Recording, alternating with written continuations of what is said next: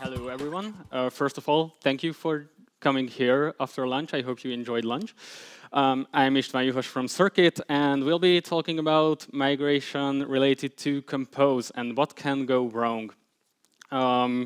First of all, by Compose, I mean Jetpack Compose and Compose Multiplatform, but I will be referring to it as just Compose for ease of use. Another thing, before we dive deep into some topics, is some explanation of the background. First of all, it's AI enhanced, just because I have to mention AI today, right? Or was it yesterday? I don't know. And why it is AI enhanced is because it's taken actually from an episode of a 1979 show called Dexter's Laboratory. And the episode was called Lab of the Lost. And pretty much the synopsis of the short episode is our protagonist who built this physics-defying sci-fi laboratory in his parents' basement. Is that he, by an accident, he lands in this old, really old, neglected, forgotten part of his laboratory where his old, neglected inventions turn against him and do things to him. So there is a parallel that can be drawn between this lab of the lost or old lab and our code bases. So at this point, I'd like to ask you, do you think you have an old lab? Any part of your code base? So hands up if you think you have an old lab. Yeah, that's what I was expecting. Double hands sometimes. OK, so for the rest of you, if you don't have an old lab, well, first things first, good for you. I really envy you.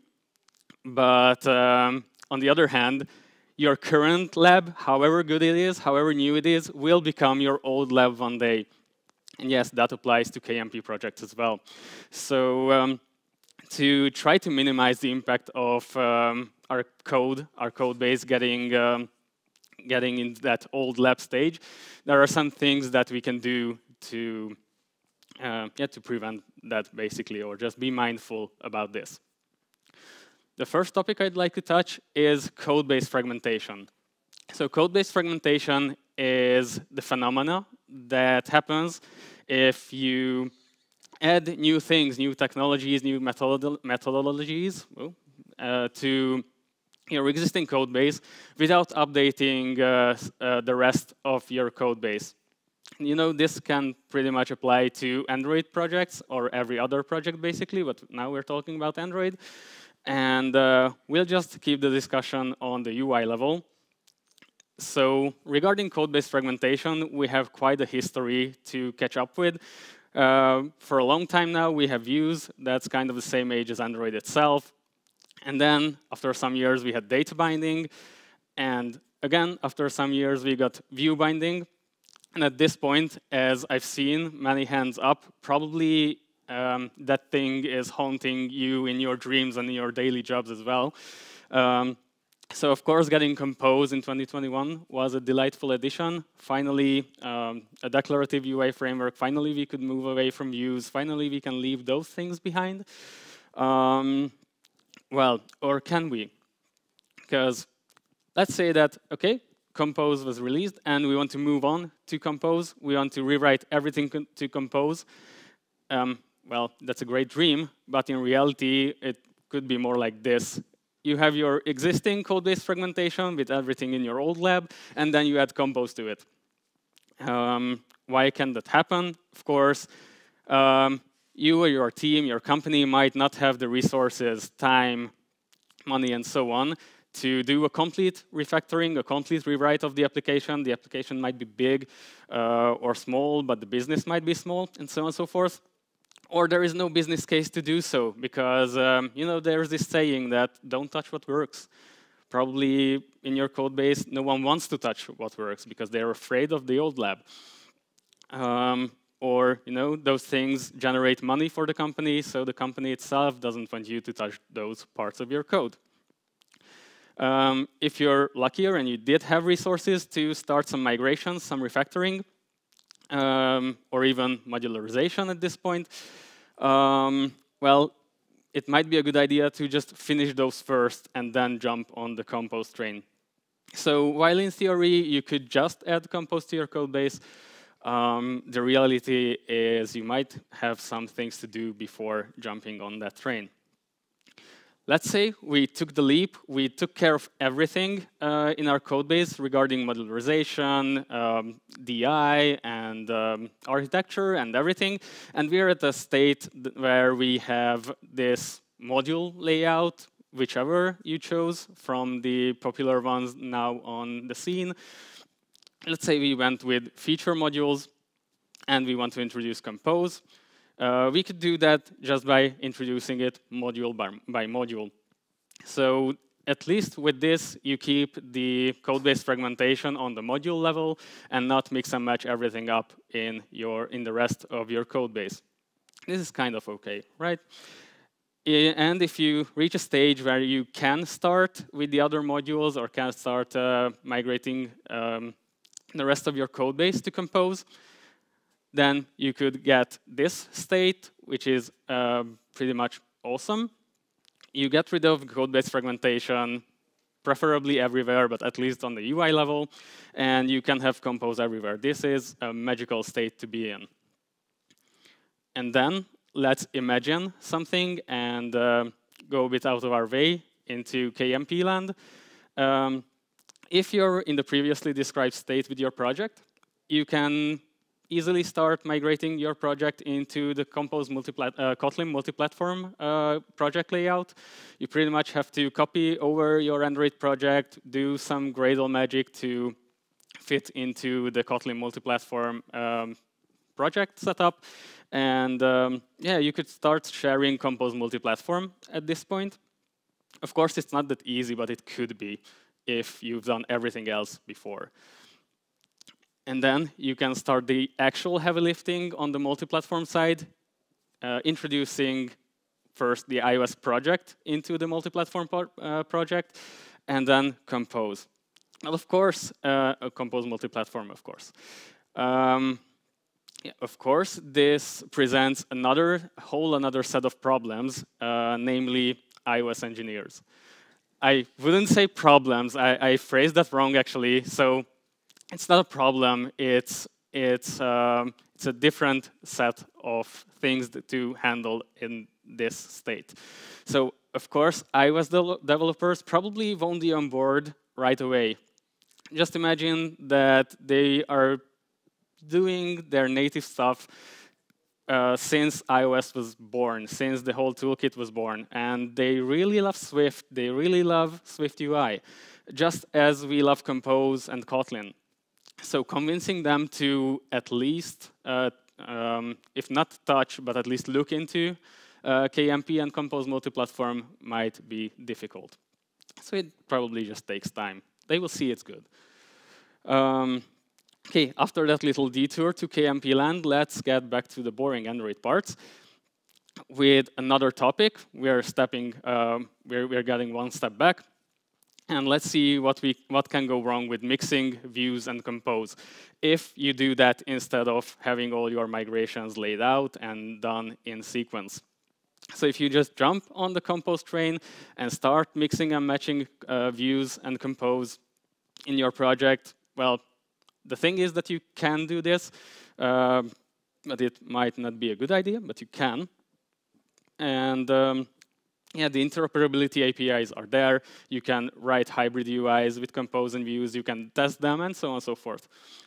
But one thing that we are adopting Jetpack Compose for is to get rid of as much XML as possible. One of the catching points of Jetpack Compose was to have less context switching between XML and code. Just ditch the XML parts as much as possible. But if we start mixing up views and compose actively on our screens just to have compose in our code base, we are introducing actually more context switching, which could be on any level of our UI. So this kind of context switching is between views and compose. So you open up a screen that has compose views, open up a screen XML, sorry, that has compose views all over it. And you go into the Kotlin code which sets up those compose views, and then you go deep into it, and you come up with the thing that it's finally an Android view deep in the composition. So that's not a good state to be in. It's pretty easy to achieve, unfortunately. And if you do such things, you mix up views and compose, all of your UI tests that are touching these hybrid screens will need to be compose aware to pass, because if you're testing, because to test the compose parts of your layouts, the composition should be there, the compose testing tooling should be there. So possibly all or most of your UI tests have to be rewritten or adjusted. And depending on the complexity of your UI testing setup, that might require a lot of time and effort. And as I mentioned before, compose view interrupt can be overused, can be deeply nested. There can be an Android view somewhere deep nested inside your composable hierarchy, which in fact is in probably a layout. So that might cause performance issues, legibility issues, and overall cognitive overhead. Okay, last topic that I'll be touching is theming in Compose, which might sound like an easy topic because, well, the tooling makes us think it's easy, and also if you just create a project, the theme is already there, and so on and so forth, set up for us, not on the Compose Multiplatform project, but on the Android project. So yeah, let's get back to the topic. Theming in Compose is kind of easy if you use material, of course. When we start a new Android project now with Compose, because what else should we be starting with now? We get this app theme, which in fact uses material theme as an implementation. That's quite all right, because most of the Compose components that you will be facing right out of the box in a new project or in most of the examples out there will be using the material components from the Compose material library. So it's kind of okay. And after that, you start using your own theme. You will wrap possibly your whole application or just parts of your composable hierarchies in your theme. And then you want some values from that theme to customize some of the components of your UIs. And then you get this discrepancy here. You use your theme, but you have to access stuff from material theme. So at this point, your theme is leaking the implementation details into your composable hierarchy, which again can be okay. It's not too big of a deal. But if you look at what material can offer you at this point, it's not too much. You can get shapes, typography, and color schemes from that material theme object. And yeah, by the way, this is an object and not the composable. We can't call anything on composables because those are functions. So this is an object that lives next to the material theme composable. And it actually provides composition locals via this object that are provided by the theme itself. What if we want to go the custom design system route with some spacings, dimensions, components, specific semantic colors, sizes, typography, so on and so forth, whatever you want to have in your custom design system? Well, you have to go with some custom stuff. And at this point, probably you will have to go with some custom design system choices or custom design system decisions. Because eventually material just won't be enough for everything that you want to do in an application or in a custom application, of course. Not everything is compatible with material, right? So what you can do is create your custom data models, create your custom composition locals, and actually create your own object that provides all these composition local values to you. You can call it the same name as your theme, as material does, and then that discrepancy disappears on the use sites, and you can just cover up material theme at all. This is good because eventually, if you run into the problem of material being not enough, you don't have to change up all your code base, change everything to your theme, and so on and so forth.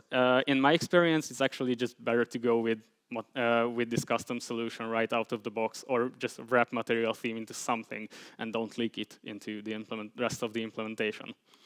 With that, we're kind of out of time, so I'll just mention some things that could also go wrong if you do your migrations wrong. Navigation, of course, if you still use data binding, probably you're still using Jetpack navigation with fragments and activities and so on and so forth. So deciding where to introduce compose in the fragments, in the activities, keep the fragments and activities, or go full compose in modules, not in other modules, so on and so forth. Navigation is a complex topic by itself. Adding compose to the mix just adds fuel to the fire. Composable code organization. There are countless articles out there about how to organize your compose code to be efficient. Previews, should we write them, shouldn't we write them? Do previews take more time to write than actual UIs? That's a decision you have to make. We already touched the topic of overusing compose view and actually abstract compose view. Abstract compose view can be used in a way to use compose to render views, so custom views. So yeah, just tread lightly with these interrupt features. Of course, all of this can have a performance impact. Compose itself can have a performance impact.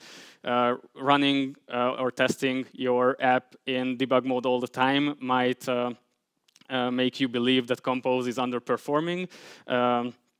But maybe it's just the tooling that holds it back. So every time you pretty much have to test in the release environment as well, or the release build. And this one we already touched as well, convincing iOS engineers to just look into KMP and you know, drop their premonitions and just you know, move out of their comfort zone is our job as well. So wrapping things up, I'd like to plant two thoughts in the end in your head, if you may. One is finish your existing migrations before you add compose to the mix, and even compose multi-platform. So before you just go on and put your existing Android project into a multi-platform project, just clean up your old lab and try to keep up with all the new things if you want to, or if you have the time and resources to. It's not a race. And also take your time to learn about compose, and take your time to get used to it, get used to the tooling, and possibly do it together with your team, because the code you write today will be the old lab of tomorrow. And yeah, keep it as clean as possible. And with that, thank you very much for your attention. Don't forget to vote in the app. And yeah, thank you for hearing me rambling here. Thank you.